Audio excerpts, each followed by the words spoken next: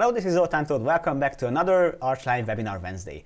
Today's topic is, I can say, very important because during our work as designers, we always have to work with external data. This data can be physical, like floor plans, like these ones. They come in every quality you can imagine. Or sometimes you work with digital copies, which come in every shapes and sizes. But if you work together with these files effectively, and if you better manage your work and use the ARCHLine feature set, you might end up with something amazing. Let's see how it all comes together. Let's take a look.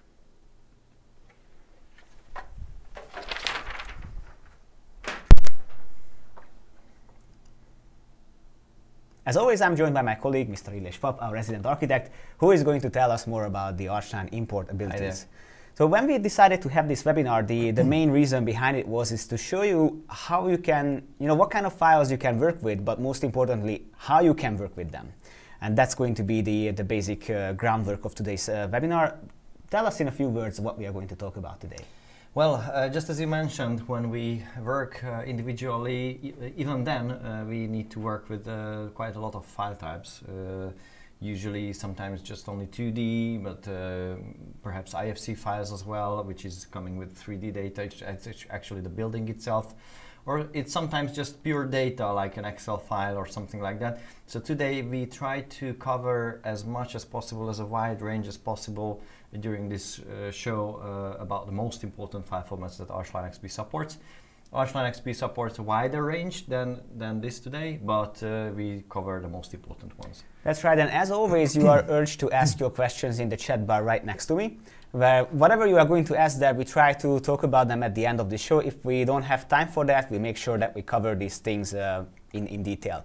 Now, before we go further, let me just check in with the chat. So now I sent a message to you, so as a reply to that, you can ask your questions over here. Now, the thing is that before we start talking about the import formats, I think it's worth talking about ARCHLine in general, because for some of you, you're already users of our software, but for the other part of you, this might be all new. So let's talk about what ARCHLine actually is. So when we talk about our software, we always say it's an intuitive BIM design software, which is targeted for 3 areas: architecture, interior design, and furniture manufacture. Yeah. Now everything comes in one package, and even if BIM is not something that you work with every day, you have to know that the feature sets are there to be able to work with other BIM software products, which we are going to talk about later on. Now, this means that everything in your documentation is in one file format, so you don't have to work with multiple drawings. You have everything integrated into one platform. That's also something that we are going to show. And we try to make our software in a way that you can better collaborate with other designers, even if they are using other software products. Yeah. That's very important because sometimes it happens that you yourself work with different software products, but if you work with other co-designers, it happens very frequently that they do. Now, and that's how we try to create a platform which provides a smooth transition from 2-dimensional drafting or non-BIM kind of modeling into 3D and BIM. And that's one of the things that would be the underlying groundwork in our software, how easy it is to transfer from one stage to the other. We'll show that as well in other webinars. And we try to pair our software with tutorials and training materials like this one. Now, having said that, I think it's now time to look at the content that we have for today's show, which is going to be first looking at the CAD import formats, yes, right? Yes. So to be able to work and create something like this, sometimes you are provided with 2D files like DWG files or something like that. And then as a first step, I will show you how you can work with the CAD data, with the DWG file or perhaps a DXF file. These are usually 2D data, but as we will cover that a little bit later, this is not necessarily only the information that you can get from a DXF or DWG file. But let's say, okay, now I'm at the stage where I just start with a new project, and then I say, okay, this new project is this one, an empty page, and I would like to import a DWG file. Importing files, you will find all these options under the File menu, and it's Import. There are dedicated commands for specific file formats or sometimes libraries where you can directly connect, and this is the DWG here. Note that they're a little bit more than what you can find here, and if you would like to see all the possible imports that ARCHLine.XP offers with the current version, you should always go with the import option, which brings up this dialog with the filter. Either way, you can just open up and filter for the DWG files and say, okay, I'm about to work with this lens floor plan. For example, it's a DWG file, which when I click on open, the software brings up a dialog like this. Now, when you import something like that, what are the things that you have to look for? Well, first things first, the size of those things are very important. And in case of specific file formats, like for example the DWG file, a DWG file is a very old long existing file format. This means it could have older versions and newer versions. If it was created with new software, which is perhaps I don't know, 1 or 2 years newer than your current version, that could be a compatibility issue. But usually, if someone is using a newer version than what you have, they have the option to save an older version. But other than that, usually you will just see a dialog like this, and well, what to do with this? I usually, when I see something like this, I just say, well, I don't know, just go. And in that case, the software will import the file. Yes.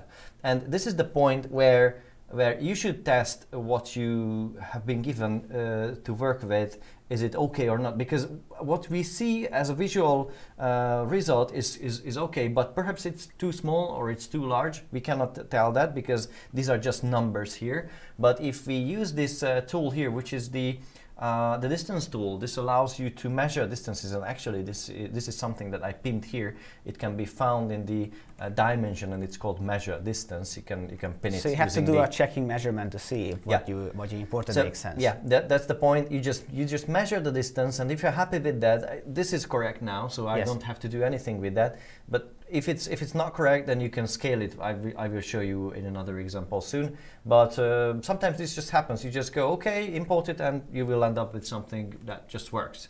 If it's not, then we will show you the result about that. So how do you proceed to turn this into something that you can use in your model? Well, first things first, ARCHLine offers things under the building node, offering tools to quickly turn 2D lines into walls and doors and windows, and even slabs and things like that based on a DWG drawing. And that's the first important command for that is the walls on DWG drawing. It's a very simple tool. It allows you to select one corner point of a wall symbol, another corner point. See, now it recognized the length of that line, and then I need to click on the parallel line, which sets up the width of the wall. So then it quickly turns into a 3D wall. So from that point on, ARCHLine literally works with walls. Now only one, but if I just use this same tool to quickly see. So you pick the wall's length, and then you define the. And even if you cannot find the proper wall length, don't worry. It's just something that you can fix later. You just quickly go through and quickly find as much information as you can, and then later you fix the connections. Remember what we discussed last week about walls and wall types. You can connect them with T and L connections and intersections. Yeah, these are here, the T and L connections, so you can just simply say, okay, I would like to connect, just as a quick reminder, you can just connect these walls, and then you will end up with something finished.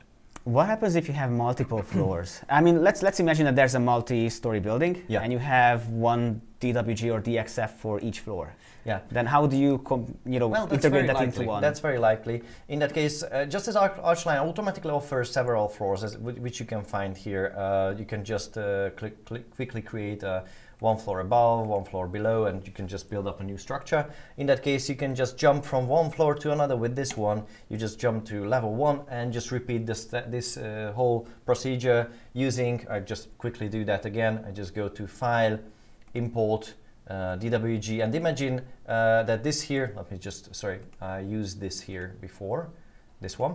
I only do that because now this path was recognized, so I just go with this one again, imagining that this is a second floor survey or a drawing, and then say okay. And then now let's just talk about this, because this is the point where you could scale the content. If you realize that the content was 10 times smaller or 10 times larger than what's expected, because you imported it already and measured the distance and the measurement was not correct, then you can undo and redo it again by just simply setting a different scale here. Even you can work with units that which is not metric or imperial or something like that. Yes. So this is how you can, when you say, okay, just enlarge it 10 times and okay, then you will end up with a 10 times larger imported content. So the suggested workflow is that you just import whatever you see, make a checking measurement, and then you see if you have to import it again, or you can rescale it later on. Yeah, you don't necessarily have to import it again. We will show you how you can rescale something that is already imported.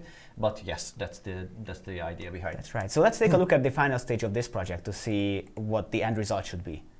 Well, okay, this is the project that I actually loaded before. This is the final version of this project with objects and things like that, which we will cover pretty soon, how you can import that, because while you digest the content and turn them into doors and windows, this is how you will create this content. Right. I just load the previous phase. So we will continue to work on that, okay? And meanwhile, we could talk about the non-CAD imports. I'm thinking of images and PDFs. So these are the file formats that are not necessarily vectorized or not coming from another CAD software, but maybe they are scanned images or coming from other physical copies. Well, I mean, they could be. Some of them, as you will see, are either vector or raster, but it really depends on the source. So for example, we are here and we end up having a scanned drawing. That's likely just as what you had here is scanned by a raster scanner, so it will be a raster content, and then you will need to import a file, import and raster image, and this brings you the possibility to select a JPEG file or any sort of file that where the scanner saved the file itself, and when you say okay, open it. Then you can set up some parameters like visibility, transparency, and so on. But I usually just keep it on default, and I say, okay, let's just place it. And see, now there's a problem here because I don't know what's the size. If I just use the original size, it will be likely very small. I need to somehow scale it, but I have no chance to tell what the original size of this drawing is until I can see some of the content. So again, the first step is just import it, and then you fix the size. Because now if I use this measure tool here, and I measure that, I know that this is 9.4 meters. So I just click here and I just do the check, just as before, and I see, well, it's just like half time. That's right. So what do you do? It's not correct. So in that case, you just click on the image, use the local menu of the image, and you can calibrate it. Calibration is very simple. You just pick the first corner point, you pick the second corner point of a length, and then you type the length. The trick here is that you should find the longest distance possible on the drawing, because this reduces bias. There will be always some sort of bias when you digest this sort of data, and I will show you why. It's 9.4, so it's enlarged. Let's just check. It magnifies or shrinks the whole thing, but proportionately. So it just scales up and down, but the proportions are kept the same. Yes, absolutely. And then now if I zoom in, so this is why the scanned data won't be 100% specifically, 100% perfect, because you cannot find a proper corner point. It's just a blurry line. But actually it's quite correct, because wherever I click, I'm around the value that I used, and it's worth already start working on it. And how I would use this content is I would use the wall command, select one of these wall styles. Like for example, I go with this one, and I click on the corner point and try to find the perfect point, which I believe is the corner point, and then move it. And then, of course, I need to change the wall thickness. And if I know what was the distance, I should type it instead of just trying to find it, because, again, I will have this bias. So if I would like to create a wall with this specific value, I just type it and hit enter, and then move forward, and I say, okay, this is 2.5. So say like this. And again, I can just click there, or I can just use an expression like is 3.8 plus 7. and things like that. And during creating these things, I can actually change the style, and I can go with a 10 millimeter wide wall and so on. So I can just keep going on and recreating this content. What about working with PDFs? Well, PDF is one part similar to this. If the PDF was a result of a scan, the content will be identical to this, what we see here. In that case, I should go with the file, import, and PDF as image. But there is an option to load the content as a geometry. Actually, what's the difference between, how can I determine whether my PDF is vector-based or raster-based? I actually opened up several files to help you finding the truth, and it's with this one.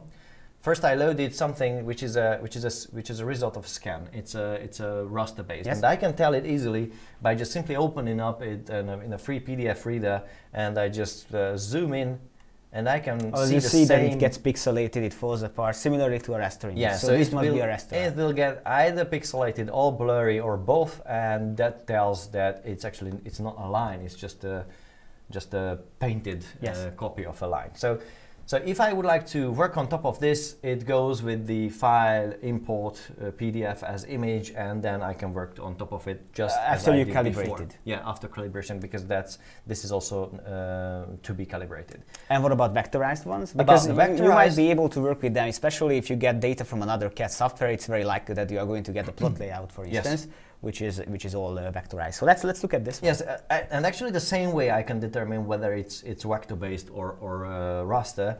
I just zoom in, and I could just keep zooming in, and see. Sometimes it gets blurry, but in a few seconds it clears up. So this is telling me that it's actually non-raster. It's vector based. So when I load it, it will behave differently, and I actually need to use a different command for that. Let's just erase this content from here. I'll just use this empty area as a white paper, and just go file, import, and there is this one for PDF geometry. Yes. So I select this happy house ground floor. This was the one with the vector-based content. Would you need to calibrate this? Well, we will see just in a second. Let's say, okay, open it. The software imports the data. It turns the content into whatever it's inside, lines, 2D content actually.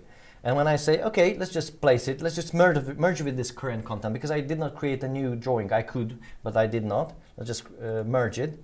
And then I can see the content, and something is off here. The problem with this is just as you told, it's perhaps not in the proper scale. It's proportional.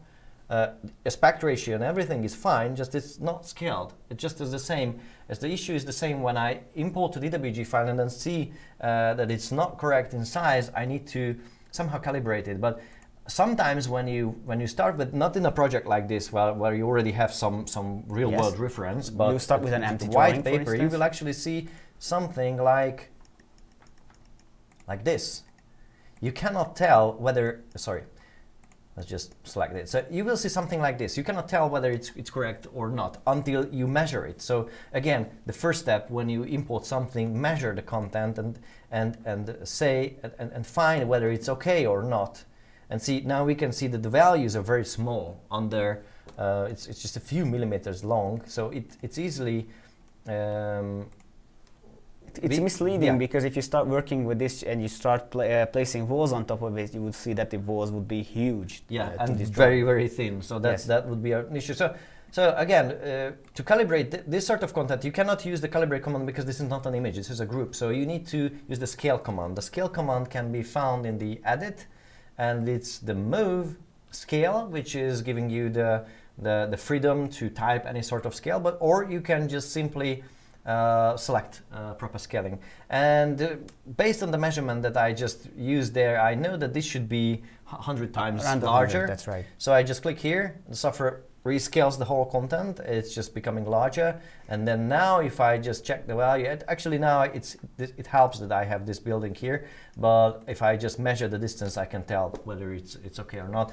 perhaps I need to rotate this content, but from this point on, this really works just as the same way how we process the DWG file. I can use the building, walls on DWG, even if it's not a DWG. But it's a line drawing. Because these are lines that I can just pick and find the thickness and so on, so I can just go around and do the same thing. That's right. So much about CAD and non-CAD imports. Let's look at the 3D imports. And when we talk about 3D, it means quite a lot of things. Actually, there are several file formats that classify as 3D data. So let's look at them one by one and see how we import them.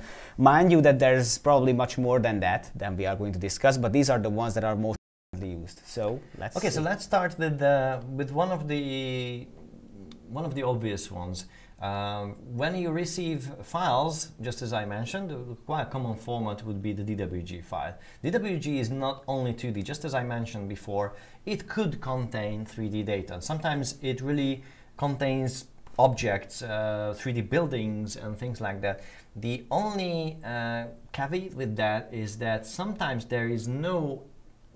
most of the time there is no texture in it. It's only colors. It's actually not supporting the texture. So if you would like to import, for example, a furniture with that nice wooden carving and everything like that on it, you won't go with the DWG file. If you don't have anything else, just a DWG file, fine. You just go with that and import it. The only difference between the previous import, when you import a DWG file with 3D content, would be that the software will send you a warning message that, okay, this DWG file contains 3D data too. Do you want to import that? And then when you say okay, you will see something appearing in the 3D. But other than that, the whole thing is the same. Talking about real 3D formats, I mean those that are meant to be used for 3D data, there is the 3ds, OBJ, FBX, SKP. This is what I will cover in live now. For example, let's start with the 3ds file, which is a very widely used, rather old file type, which contains usually furniture and things like that. Now, as you can see, a 3ds file is not only one file, it's actually a package of files. There is the texture, there is some sort of other file, we don't know what's that at this point perhaps, and there is a 3D file. So worth note that when you work with external files, just keep an eye on whether that file, like for example the 3ds or the OBJ or other files, are usually not just one file containing everything, but a bunch of files. So just keep them as well next to it. Otherwise, you might end up with missing texture or incorrect geometry. So let's see how it imports, and most importantly, how we can use it. Yeah. So if I would like to import a 3ds file, I could go to File, Import 3ds. That's one of the options, and I can browse for this file. But let's just use another way, because this is also very convenient. You can actually just drag and drop supported files into ARCHLine, and when you release the mouse, it will bring up a dialog, for example, in this case for the scaling. I mean, scaling the model, because we will see whether what we see is correct in size or not, because the software measures the size of the content and tells us if it's okay or not. Well, actually it's not okay, but not because of the model has any sort of problem, because previously I used a different scaling, and it's I don't know, hundredth of the original size. Yes. So I just go with 1:1, and now it's okay. This is something what I should see, and let's say okay, place it. The software offers automatically that I can save this into the libraries of the software. I can go any sort of libraries. Sometimes I just simply go to the My library and I just set up a category like, I don't know, this will be like shaders or something like that. I don't know the producer now, and I can even fill up the BIM parameters if I know any of because those. They don't come with any data whatsoever. Yeah, these are not BIM files. These are just simple 3D files, which later you can fill up with BIM data. Okay, let's just go with this one. Yeah, we actually did that before, so I just overwrite it and then I just place it. So see, the software automatically generates a 2D shape, which you can align in the 2D, and once you place it, it will automatically create a 3D representation of that object as well. Now you might need to fine-tune its position. Yeah, because the bottom of this object is here, and the software cannot tell whether it should be elevated or something like that.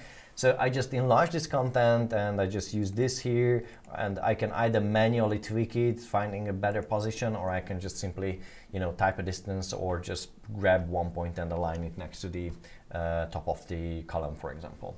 So this is how you import a 3ds file. Are OBJs any different than that? OBJs are quite similar. If you go and find an OBJ file, I actually have one here. It's something similar. I actually have the same shade in an OBJ format, so you can tell the difference is only that it's organized in a different way, and of course the content is a bit different. Sometimes the OBJ can hold more information than a 3ds file. So if I have to recommend one of these three, I would recommend going with the OBJ file because it will be better than the 3ds or the DWG most of the time. You did briefly mention SKP. Now, yeah. that's a file format which is pretty widespread, and that's maybe because of the 3D warehouse. There's a large amount of user-generated data in these formats, so it's important to know how you can import that. Yeah. So actually there are two ways to do so. If you already have an SKP file, someone sent it to you or you download it from somewhere as a file on your hard drive, you can just again drag and drop it into the project and tell the software, okay, let's just work with that. And again, always check the size of the model before you import it, because this would be larger than our building, so it's just too large. I need to downscale it. I think this is why I downscaled it to 100, because previously when I tried it, I realized the same thing that I realize now. It was too large. Now it's correct, and I just simply place it. Again, I save it to my libraries, and this should be plans, for example. Later I organize the content and okay, say yes, overwrite it, and just place it somewhere nicely in a 3D surface, because there's a difference between importing something into the 2D or into the 3D. In 3D you have the freedom to select the surface. In 2D it's expected that you always place the things on the ground floor. But now I actually select the ground floor as well, but after that I just rotate the model, click once again, and then I have this plant over there. That's right. Now, how about terrain? I'm mainly thinking of this because there are scenarios when you have the terrain not saved as a 3D model, but instead as a set of numbers, numerical data, from which we can sculpt three-dimensional terrain. So how do we do that? What kind of export formats do we support, and how do you work with them? If you would like to import a terrain, there are several files that ARCHLine supports. For example, also DXF files could hold information of a terrain. Let me just open this folder here, because here we have a bunch of files like that. Terrains can be in Excel files, terrains can be in TXT files, terrains can be in DXF files, and there is another format which is an ASC. It's also widely used. Let's start with this one. If you would like to import a terrain, you will not go and import it as a specific data, because it will be handled different. If you would like to specifically import a terrain, you should go to the building and terrain, and then find the create and create from file.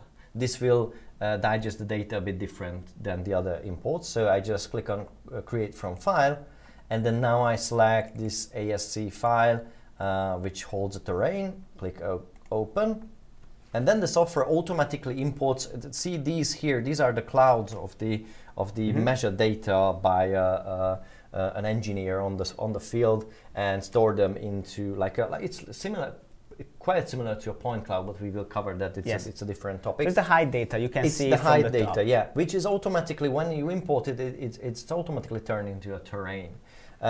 You can actually move the building there, you can move the terrain over there, whichever is fine, but there will be usually one thing that you need to fix when you work with terrains that are imported into an existing model, and that's the height of the terrain and the position of the building. Now if I enlarge the content and I try to find where the terrain is, however I zoom out or zoom in, sometimes it's really hard to tell where the terrain is, because it's simply just elevated way above the building, because the terrain data hold that it's above, I don't know, 300 meters or something like that. which I can actually quickly find here when I click on one of the points and I use the terrain, modify terrain height or the information values, whichever I click on, the software will tell me that it's actually 250 meters above the sea level. So you have to elevate your building with the same value, right? Yes, yes, yes. So to do that, what you need to do is just to enlarge the 2D content and open up the floor management dialog, and this is where you can fix it. So if I just type 250 now, okay, and then I regenerate the 3D, then you will see at the right hand side that the building will disappear.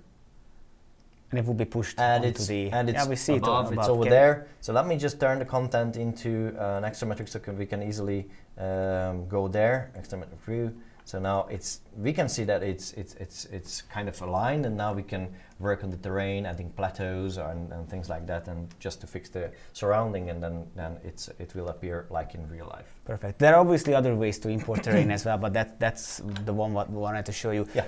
Now let's talk about textures, and let's talk about how you can bring in data to represent textures. One way would be, one thing I forgot to mention that. I just quickly would like to show you how the DXF content looks like. Okay, just for 1 second, because you will see that it works the same way. Just terrain, create from file, and I just go to open this, for example, open, and the difference between the previous one and this one, then it's handled also similar to a drawing, so you can scale it. This is not necessarily scaled the proper way, that just as the other sort of information, so you have other options. But when you say, okay, let's just work with that, the software will load that terrain as well, and it will land somewhere outside this world now, but it's there. Yes, but so that's the way to do that. Sorry that part. No, it's the thing what I wanted to talk about is how to create texture from something else, because obviously you can choose textures from our library, or you can browse other online content, but the most important thing is that you can customize your materials and you can find your own images to represent certain textures in your drawing. Yeah, for example, I could find some nice ground texture for this terrain, or I just would like to repaint the whole terrace or something like that. Now, materials are made of textures. Textures are actually image files. Image files you can either create by yourself using image manipulators, or you can find them online. I think we can easily represent that way if we just look for, I'm off screen now, I'm just looking for, what was that? It was a pavement texture. So I just did a Google search. Let me just bring it in on screen. It's like that. So I found something that, let's just go with this one. I like this one. I can either right click and save this image onto my hard drive, or I can just simply click on copy image, and then I can create a new material either using the saved image or the image that is only in the... So you have to just right click to pick up the texture, and then you can place it onto anything you want. Yeah, so what I would like to do, I would like to turn it into a material. So I just go into my libraries, I can place it here, and I can just click on create new material. And once I'm there, I can set up a name, I can set up all sorts of settings, but the best thing here is that even I don't have to browse for an image if I already made a copy of the image from the website, because in that case I just click on paste and the software will paste this image, and I can set up the size of that texture from here to here, here to here. I can set up the appearance, how reflective that material is, and so on, even if it has some sort of bump mapping or not. And if I like that, let's say this is pavement 001, and I just save it, and from this point on it's in my libraries, it's in my other library. I just drag and drop it over a surface, and I can use it even as a tiling. If it would be representing only one tile, I could use it as a tiling. I can use it as a painting, or I can just simply change the material that exists already there, and I can do that. How about using, what other ways are that you can use images? Well, there is one thing that is worth talking about, is that if you have multiple files, and if you would like to turn all of them into materials in ARCHLine, there is a good way to do that. You just go to the design center, you just reset the position as it is now, and then you go and find those files. I actually have a few images here. Not all of them are texture, but let's just select this and this, and I click and drag and release it over here, and then the software will quickly give me the opportunity to save all of them with the same settings, with the same size, and this comes handy when you have specific fabric patterns of the same type, and you just would like to quickly do the generic settings and then fine tweak them one by one. So you can click and drag and import multiple image files and turn them into material in one single step. Another way to use an image file is, for example, this. This image was downloaded from a specific site, and it is collecting information, collecting images of real world people. Let me just go there. This is a very nice place to find cut out people, cut out parts of the project that you can just place into your project to inhabit your floor plan. So it's not just an image that you can only use in Photoshop, but in ARCHLine there is an option to create something called sprites. They are like paper cuts. And they are under interior. You will go to the single object, tools, and there is sprite definition. Now, to be able to turn an image into a sprite, you need to find that image, click open, and then you need to tell the height of this. It will be an object. Now it's a human, of course, but you need to determine the height of this thing. And then you can also select the 2D shape. How this person will be represented on the 2D. Usually it's just a stylized contour or something like that. And then you can tell the software which color should be cut out. In this case, it's easy to find that it's a white material that should be turned into something like transparent material. So I'm actually done here. I just click create. Let's just name it. I think this will be fine, and this should go to humans. And let's just go with OK. So now I have this model in my libraries. It should be in objects. It should be in the My library somewhere. And it should be in humans. And when I click and drag and I place it over there, see, there's a nice proportional human shape over there, which always faces you. I mean, you see the same side wherever you turn your that's the whole camera. point of a sprite. It's a paper cut. It cannot show you the side of the human because there's no information about that. It's just a paper cut that which you can place properly on your drawing, and it will work very well in most of the case. Perfect. Up until this point, we are working with data that we dragged and dropped into the software. Now, we do have a feature set which we call seamless imports, and these are mainly libraries. So let's talk about them as well. Let's talk about the seamless imports. Yeah, about the seamless imports. These are things that for those who don't have to download files, SKP files, or whatever you would like to import, and then find it, and then import it, and then scale it, and then digest it. It's usually an automated way of just one click, find something, and then use it. The nice prototype of this thing, how it works all over in ARCHLine, is actually the 3D warehouse. Let's just make space for it because I would like to download the bench. I will download it here, so I just made space for that. And then I will use the 3D warehouse. The 3D warehouse is an online warehouse. You can only use this if you are online. And then you can search for any sort of things from plants to cars to furniture. Now I will find the bench. And let's just, I think a simple search term like this will just do.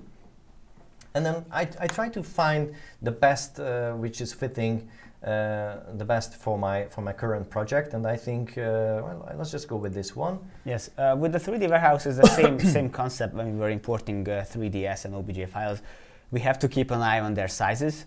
Yeah, you can actually tell the file size and the polygon size and the material count as well. The great thing at this point is that if the file size is too large, too high, then ARCHLine lets you know that this is an object which can be, of course, be imported into your file, but it might make your project a bit more sluggish because there's too many surfaces and too large. If I have to use a lot of trees and things like that, those will slow down the performance because they are very, very detailed usually, sometimes even a bit too detailed for the purposes of an architectural visualization, but that's another thing. You can tell whether the model will be complex or not, and then you can click on download, and then now, because we are in the ARCHLine.XP 2018, we can go with the 2018 SketchUp file format. And this happens when it downloads the model. Now I click on yes because I already downloaded something like that. And then I can, because I started it in the 3D, I can just select the 3D surface.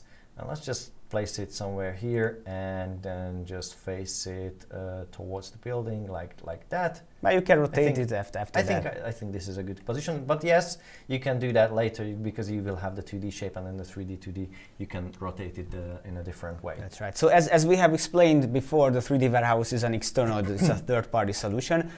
But we have our own, what we call Showroom, where you can browse from certain items. Can you just open it for a second? The Showroom can be found in the BIM libraries, and it's over there. Now, the thing about the Showroom is that when you download something from places like the 3D warehouse, you download generic three-dimensional objects, which were made by designers, professional or semi-professionals. Yeah. Unlike the Showroom, this place, the Showroom, is a content for manufactural objects. Now, this might become important when you actually want to fill your design with actual products, which you can include in your quotation to your clients. So if you browse in this library, but there are other libraries online, but this one is one of the things that is integrated, and we maintain this, you can browse through the catalogs via types or manufacturers, and you can find actual data. This can be wallpaper, styles, sanitary ware, all kinds of things integrated into our software. Yeah.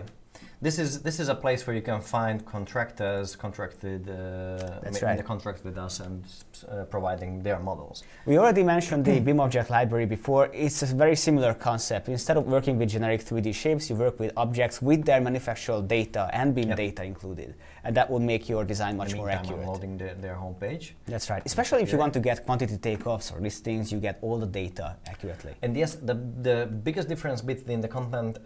The other biggest difference between the content of the BIM object and the other sources is that when you load an SKP file, when you load an OBJ file, when you load a generic object, it's not coming with the BIM data. When you load something from a BIM object, you will find a lot of different categories here, construction, doors, and other things like that. But whatever you find there, it's just the content of the manufacturer themselves, and it's coming with the BIM data as well. So it's not just the model, but it's filled up with the price and I don't know, heat information and other things which is necessary for the specific object. And the reason why we call this seamless is because this library is reachable through our software. You have to be online for that, of course, but you can reach these contents from the BIM library option down there at the interior main menu. Now, another way to get data into the system would be the so-called KMZ file format. Can you tell us what that is? The KMZ file is something like the it's for usually terrains, but in our case, but it's not only for terrains. You can find models in KMZ file format, but in ARCHLine you can import content for building Google Maps, and there is the information that you can import from the Google terrain information. Yes. This directly connects to the Google system. It also needs online connection. You can set the location, and then the software will take the snap of that terrain, and it will import it as a 3D terrain if you go with this option, I mean this one, or if you can just simply take a kind of a snapshot of that satellite view and then just use it as a plain image under your model. We spoke about using BIM data before. Yeah. And that's something that we have already discussed in other shows, but I think now is the time to talk about them again to see how we can use BIM data and BIM data files. Now, we briefly touched upon the BIM object library before. It's going to be a very similar concept, but let's talk about how we can use BIM data and how we can process them. Yes, there are BIM data contained in what we call IFC files. These IFC files are, let me just import one of these. I mean, the content I will just quickly load. Now, one couple of words about the IFC, because unlike other formats, this is a very specialized one. This is an open format, which means that several software products, which all qualify as BIM software, are able to communicate via this platform. Now, in paper, this is a very good concept because there would be minimal to no data loss between one workstation to the other, even if they are using different software products. Now, there are obviously scenarios when the data transfers or transforms in a way. So you have to know how to handle these files. It's very unlikely that you would lose a large amount of data, but you always have to count on some kind of transformation of the data. So we can show you briefly what to expect. Yeah, I actually loaded a project file which already contains something that was coming from another software via the IFC file format. So we already had, when you load an IFC file, you won't get the model, you won't get the drawing, you will get the building, and everything based on that data will be automatically generated in ARCHLine. The drawings and the 3D model is coming from that data.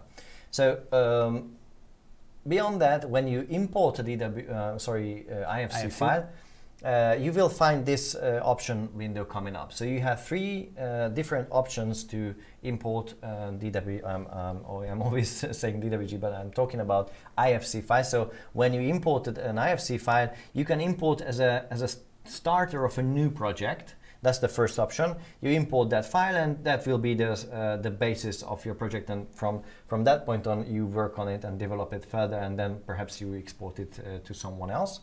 That's the first option. If you would like to merge it into an existing project, you should go with the second option. So in that case, everything you have in this current project will be kept, and the data inside the IFC file will be merged together with your content. And if the IFC file contains like a furniture or a specific object only, that there are IFC files like that, then you can just use the IFC element, and then you will create something like a library element in the design center. Later you can just select it and place it in your Now, one great thing about this file in particular, that if you import a building, you would be able to recognize the building elements. So you're not going to work with three-dimensional dots, you are going to work with walls and doors and windows. So this is actually a wall, there are windows, and the terrain is terrain and things like that. You can even modify them, you can place windows into these. So they really literally behave, and they are building elements. One thing to know is that texture would not import with it, most likely. So this would be not the best way to transfer textures or two-dimensional drawings. However, if you're, let's say, an interior designer who works together with an architect, you might ask your architect to supply you with files in an IFC format, because then your drawing will be much more accurate. And note that even if it's not coming with texture, you can texture it. So it's not a limitation the other way around. So you will have, let's say I'm an interior designer, I'm working with an architect, I got the file, and then I can work with the existing building. I don't have to recreate the building itself, and then I can start texturing, I can add the details, I can paint the surfaces, I can even tile the surfaces, and I can start working right away. How about other BIM formats, or data for that matter? For example, another which is very, very interesting, I believe, there is something called an RFA file. I think I have it here. I just quickly drag and open it here, the same way just as I did before. So I just release it here, and then the software starts opening this file. And in the meantime, it's saving this current project, because there's one specific way how these RFA files are digested in ARCHLine. The software goes into what we call a sketch mode or an edit mode, and then it kind of stashes the previous project. It makes a copy of that. Okay, let's just put it back around, and then now we are working on the content of an RFA file, which is in this case is a revolving door. And then I have the option to edit it, save it as an opening, for example, clear it up, because this, for example, this specific RFA file contains two different representation of this same door with two different layouts. So I just decide whichever I would like to keep. I think I will go with the one that is the three panel. Three leaves, maybe. Yeah, so I just clear up the rest. I don't need this here. I just clear it up. I don't need the other one here. I believe it's... so there might be scenarios when you have to work with several representations of the very same same elements. So that way you can fine tune what you want to see, and eventually you save it into an ARCHLine compatible model.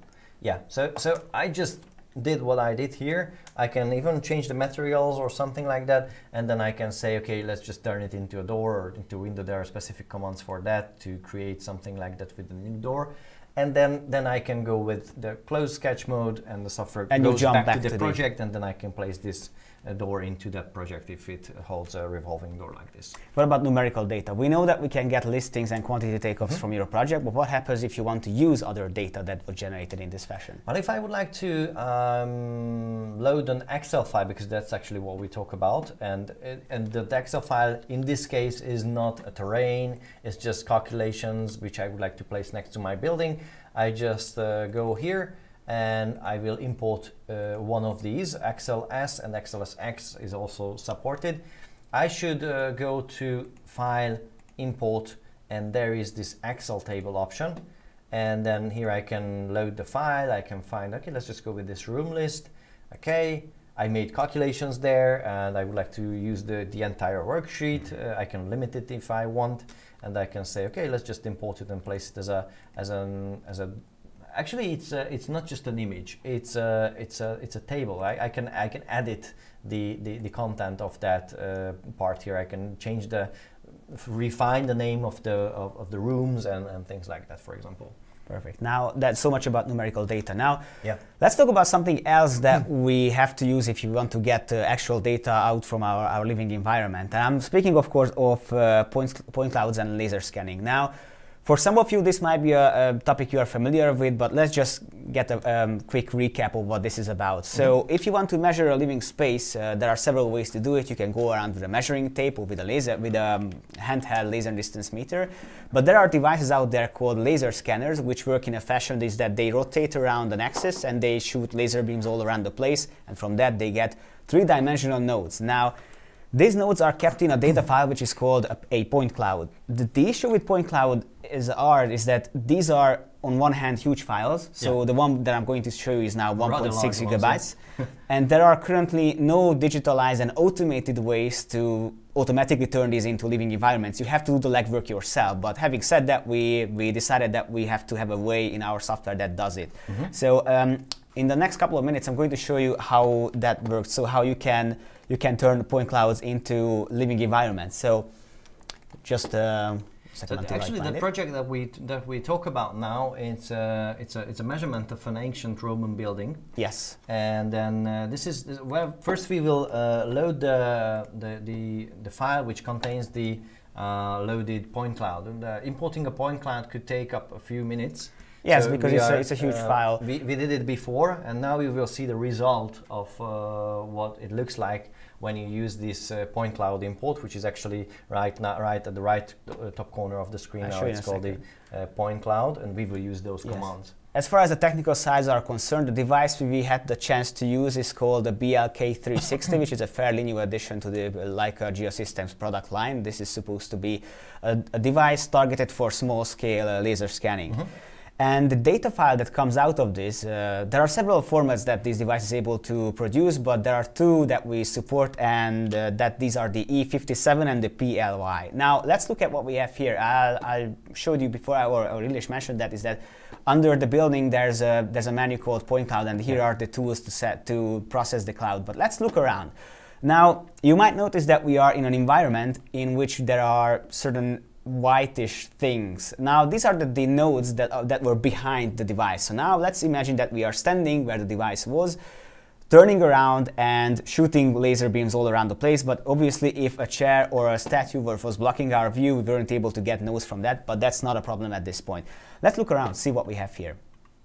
So this is, can you tell us a couple of words about this room? Because I think you know what this was. Yeah, this room, it was a very nice detail, with the detailed painting. As you can see, we actually took a lot of real photographs as well to use them as texture later. And it's a very specific building because it's not the original building, it's just a remake of the original building out of modern structure, concrete and things like that. So it's like a stage of the original building itself, and turned into something that looks like the original based on excavations and reconstruction works that they found information at the original site here in Budapest. Yeah, so let's see how we can turn this into, because if you zoom in, you see that these are actually falling apart. These are just points. They are really points, yeah. So how do we turn this into a three-dimensional model? So every point cloud that is imported generates a 2D view with it, which in itself would not be usable because everything is piled up onto each other. So we have to isolate certain things. So let me go into the 2D view. And one of the first things you would do is that you crop everything that you don't need from this point cloud. So first you select the model, and then you just crop around it. Now, I'm not going to be able to see things which are outside this, but that's exactly what I want. So first of all, isolate things that you want to work with, because the other points are not necessary to your work, so save some computing power. Can we somehow clear this up, like it looks like less dense in the middle? That's right. Now, the concept would be is that in order to get data, for instance, I want to know where these windows actually are. In order to do that, and that's a common practice of when it comes to processing point clouds, you have to create slices of this model. So what we are going to do, we are going to isolate one thin size which encompasses the wall shapes, the windows and the doors. So we will see some sort of contour or something. That's right, like that? that's what we are aiming at, and then we have to get that data out somehow so we can redraw it. This would be a bit similar to redrawing a raster image, but first we have to get that raster image, right? So we first say we want to clip the model from the top, and we select the model. And then we have this kind of sort of panels which we can set up to see where we want to have this cutting panel. So like that, if we are satisfied with that, we just hit enter. Now the top is cut off. So it's at the window level now. Yes, it's at the window level, but this is not enough yet, because if we are going to use this as it is, all the objects, furniture would be there. I don't want them, so I'm repeating the same thing. Yes, I say I want to clip it from the bottom, click on the model again, and then I have another sort of panel to crop the model. I want to, so you have to have a thin slice, but not too thin, because then the density of the points would not be enough. But this one, I would say everything above 20 or 30 centimeters would be better. So now I have a contour like that, but my 2D is still like this dense. So I have to click this menu again, and I want to get a floor plan out of this. So I click on my point cloud, and presto, I have a simplified slice. Now it looks similar to what we saw when we use the scan data. That's right. Now the thing is that in order to effectively work with the point clouds, which I'm not going to do every step now, but you have to have slices out of it. So you have one slice and another one, and then the vertical ones and other horizontal ones. But whenever you make a slice like that, you can copy these raster images for later use, because whatever I'm going to do here, the 2D will always refresh here. So just make sure that you have copies, save them into different 2D drawings if you want. Well, now example, comes there's a niche or something like that. That's right. Now comes the part when we actually redraw this, the same way as we would do with raster images. So I click on the nodes, and notice that this is already in scale, so I don't have to care about scaling this. So I click one of the walls, and then I just proceeding until I have. And if I would like to work orthogonal, then later I can just rotate. Later you can rotate that. The thing is that rotating is depending what you want to achieve, because now this point cloud held the geographical data, so it keeps the north direction, but you can obviously rotate that. So if you want to copy where the windows are, you go with the window menu and go with the window by 2 points, and just trace where the window should be. Mind you, this is still accurate in 2 dimensions, so I'm going to show you in a second how you can make it better. And again, the accuracy is similar to the... that's right, you have to pretty much zoom in to see. This is not obviously 100% accurate, but when it comes to processing point clouds, there's a lot of guesswork involved, because you see that the walls are not straight by a long shot, even though they should be, they are not. So you have to work with these conditions. I can keep on continuing positioning the walls. I'm just going to add this one here, and after that we look at what we've done. So let's return to the 3D view. I see that my building is taking shape. I go back to the point cloud menu and reset all kinds of crops. So I want to see the whole model. Going back to the original. Which would help me to position the height of the walls. So now comes the part when I start processing the three-dimensional data. So I can just rotate the view where I want to be, and I can just click on the walls and snap them to a better value. You see that that's right. You see that it's still not accurate because the windows are not overlapping with the original ones. So you see that too large now. That the windows are here and the ones that I created are too large. But if I go into the drawing, I'm able to, let me just move it like that. I'm able to elevate the ARCHLine generated windows. Obviously, I'm working way too fast now, so you would need to be a bit slower than that to actually be as accurate as possible. But that will be a way to copy what you see. Notice that there are gaps in the measurement. The wall is taking shape, so you can see the walls behind the objects now. So now there's the point cloud and behind the real wall. That's right, that's right. And now we are going to look at what the end result looked like. Obviously, it takes much more time to effectively work with that. But I'm going to load the final stage and tell a couple of words about this project. And while this is loading, I'm going to show a couple of screenshots. So this is actually what we saved from the software before. I'm just showing you these images because this is what we are going to see later on in the final stages. So that's what the point cloud generating laser scanner saw. So these were the points that are going to be turned into a three-dimensional model. We took a bunch of pictures, and based on that, we were able to create something like that. So this is the same location. Obviously, it took a lot of work to rework this thing. So we had to make three-dimensional shapes for furniture pieces, and we took a lot of pictures to generate the beautiful wall painting. But then we can look around just a second. We actually used those photographs made with a camera on site, simply just digesting them in a Photoshop or some image manipulator to stretch them out and then to be able to put them on the wall surfaces. So that's the room we talked about. It's kind of a reception room of the that was the place where the owner of the house received its prestigious friends and business partners. But the point is that this data was coming from this three-dimensional scan data. Obviously, this is a rectangular room, so this is not the typical scenario when you would actually use a laser scanner, but this was a good opportunity for us to try how for archaeological reasons. Yes, for try how this technology works, and we are very grateful for the local Roman history of Budapest museum who helped us to be there and make the measurements. And this was the final result. So this is actually a reproduced, a recreation of an ancient Roman building for a well-to-do family, which was made using data that we took on the site, laser scan data and images. And that actually wraps up how to work together with how to process point clouds. And I think that wraps up our presentation for today too. Yeah, I think we talked about pretty much everything that we wanted. I see that sometimes people ask about other file formats that we do support, and there was one file format that I would suggest using for import and export, and that's the FBX file format as well. Those are files that usually hold 3D data of, again, furniture pieces, objects, sometimes human shapes and things like that. So that is also something that you should consider when you find something online and it's an FBX file format. You can work with that as well in ARCHLine. That's right. So thank you very much for joining in today to look at the ARCHLine.XP import formats and how to work with these files. Why don't you join us next week when we talk about staircases and railings? That's actually a huge topic because when you think about it, every staircase is a bit different. So there's a lot of guesswork involved and there's a lot of designing effort going into how an optimal staircase should look like. And also if we talk about historical staircases where the ergonomy standards were quite different than before, then it's also important how you can model them. So we have a lot to talk about. So join us next week when we talk about these exciting topics, and thank you very much for your attention. See you next time. See you.